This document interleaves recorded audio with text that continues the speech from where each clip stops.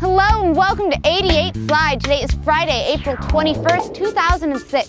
Today we have a very special guest. Please welcome reggae historian Roger Steffens. Thanks, Rachel. Today marks the 40th anniversary of one of the most important dates in Rastafari history, the visit of Haile Selassie to Jamaica. Can you tell us what country he left from? Was it A, Sudan, B, Ethiopia, C, Sierra Leone, D, Niger? Thanks, Roger.